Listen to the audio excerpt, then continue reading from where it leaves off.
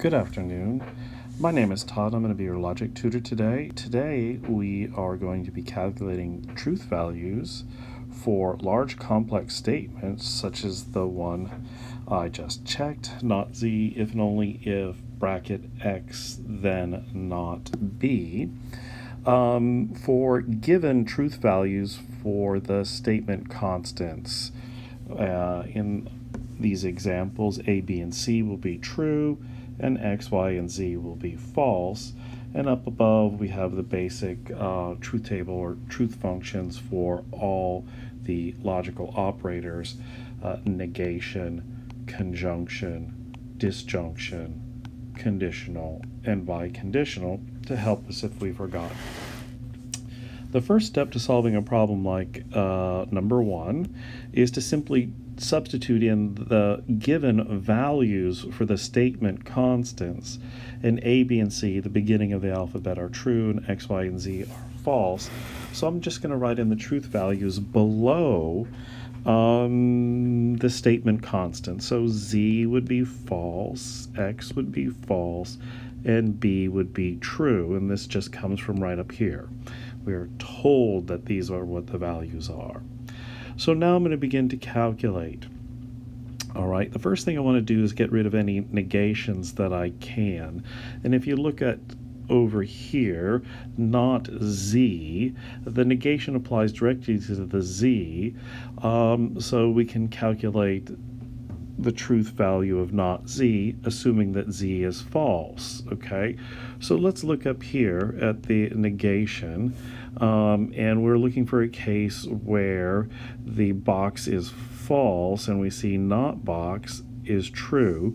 So I'm just going to write true below the negation sign so that I know that I've calculated the value for the not Z, and then I'm going to cross that out so I don't accidentally use it again.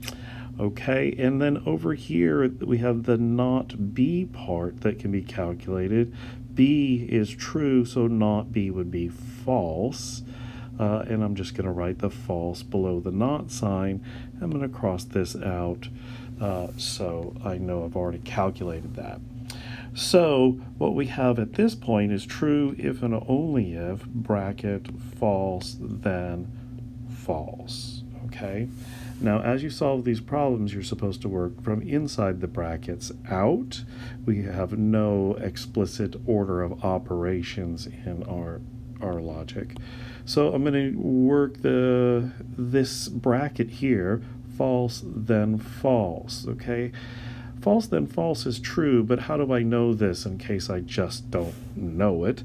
Well, I'm going to look up at this truth table up here, and I'm going to find a case where both parts are false. This would be line 4.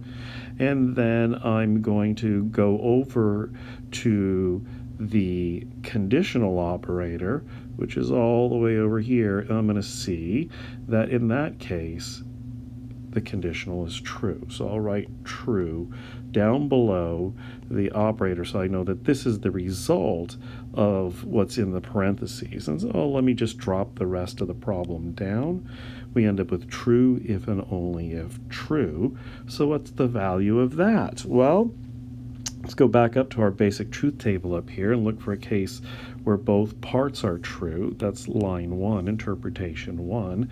And our operator is the biconditional, so I'm going to go all the way over to the biconditional, and I'm going to see that when both parts are true, the biconditional is true. And so I'm going to write that result right here, and that's the final result.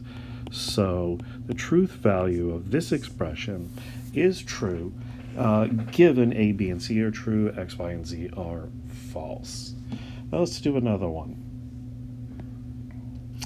Okay, again we have the basic truth functions up here to refer to in case we get lost. Again, A, B, and C are assumed to be true, X, Y, and Z are false. So first thing I'm going to do is simply write in the given values. So X is false, A is true, Y is false, and Z is false. Okay. Now I'm going to start calculating. Remember, I'm going to calculate from inside the brackets out, which means the first thing I need to calculate is the y and z. And the y and the z are both false. So I'm looking at line 4, where both parts are false. And then I'm going to look for the truth value for the operator conjunction, which is right here. And I see that it's false. So the result right here is false. Okay, I'm going to cross those out because I've already used them. And so if I wanted to just rewrite everything right now, it would be true or, and that result over there, false, and it gets ANDed with that false over here. So again, I need to work inside the brackets. So I need to calculate the truth value of what I just underlined, and it's true or false. So what we need to look at is the case where the first part is true and the second part is false. That's line 2, and then we're looking for the operator or. Let's go over to the or, and that's right here. So we're going to see that this would be true. So I'm going to write the result below the operator and drop everything else down. So my last operation is false and true. So I'm going to look for the interpretation where the first part is false and the second part is true. That would be line 3. And I'm going to go across to the operator conjunction, since we're dealing with an and here, and I'm going to see that it says false. So the result of false and true is false. That's the truth value of this expression, this one right here, given that A, B, and C are true, X, Y, and Z are false. Move on to another one. Okay, let's see. Let's start by filling in the truth values. And X, Y, and Z are all false, so all of these are going to be false. Okay. Now, to begin calculating the truth value of the entire expression, I need to work from inside the brackets first. And then work outward. So I'm going to calculate the truth value for this part first, the part I just underlined right there. And that's false, then false. So let me find the line where both parts are false, right here. And then I'm going to go over to the conditional operator, which is right here. I'm going to see on line 4, interpretation 4, the answer is true. So let me just write the answer true right here, and then cross out everything above because I've already used it. So if I drop everything else down that needs to be calculated, I end up with false, then true. So let's try to figure out what the value is here. So I'm going to look for the interpretation where the first item is false and the second one is true. That's line 3. And my operator in this case on this line is the conditional. So I'm going to go over to the conditional, and it's right here. So in the case where we have a false antecedent and a true consequent, the answer is true. And that's the last operation to do here. So the whole thing is true. Okay, let's move on and do another one. Okay. A, B, and C are assumed to be true. X, Y, and Z are false. So in this case, the truth values that we need to plug in for the statement constants are all true. So true, true, true, and true. So let's start calculating. I got to work from inside the brackets out, and we try to get rid of negations first things first if we can. And we can do this one. This not applies to the A, and the A is true. So let's look right here, line 1. If we start out with a true and it gets negated, it turns to false. So not A, when A is true, becomes false. And now cross this out. So inside the parentheses we have false, then true. We'll calculate that in a minute. I'm going to just drop everything else down, true or true. That's all in brackets and with an if and only if. All right, so let me calculate inside this parentheses the true or true. So I need to go find a case where the first part is true and the second part is true. That'd be line 1, true, true. Go over to the disjunction, and I see that the case where the first disjunct is true and the second is true, the whole disjunction is true. So let me write that down. True, that's the result of this. I'll cross it out. If and only if, and then now I got to calculate this over here, the false then true. So let me find the case, the line where the first part is false, the second is true. That's line 3. Go over to the conditional, which is right here, and I see that the result is true. So I can cross all that out. So what I'm left with is the final calculation of true, if and only if, true. So let me look for the case where both parts are true. That's line 1 again. I go over to the biconditional, and I see in that case right here that the answer is true. So this one is true given that A, B, and C are true. Let's do another one, our last one.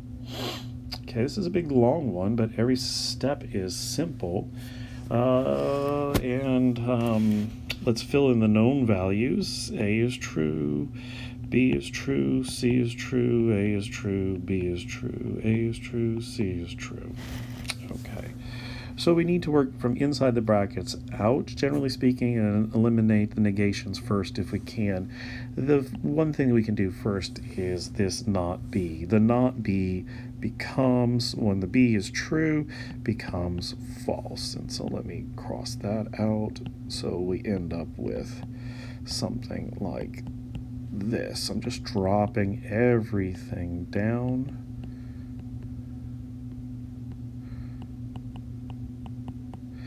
And now I'm going to work from inside the brackets out. So I'm essentially doing this part now, the not B then C. The not B has been calculated as false, and we're doing a then true. So let's look for the case where we start with a false and have a true. That's line 3. First part is false, second part is true. Go over to the conditional, and we see that the whole thing is true. So we can write true below it, and then I'm going to cross this out. So I drop everything else down. It's true and true. This is all in brackets. If and only if. And now let me solve some of this stuff. Inside this bracket here, true and true, that would be case 1, and look over for the conjunction, and we see that it's true. So true. And now let me calculate this, true and true. Well, we just did that. Same thing as we just did, so that's true. But those two things are ORed together. So we'll have to calculate those. All right, so let's calculate this part now, true and true. That would be line 1, and we're looking at the conjunction. So we see that the answer is true. So we'll write it below the connective, and I'll cross that out. So we're going to have true if and only if, the result of true or true. So again, I'm looking at line 1 where the first part's true, the second part's true, but I'm looking for the or, and it's true. So let me write the result right there and cross that out. So the final calculation we need to do is true if and only if true. So we're going to need to look at line 1 where both parts are true. We're going to go over to the biconditional, and we see that the answer is true. All right. So I hope that helps you calculating truth values of large statements, and we'll see you soon.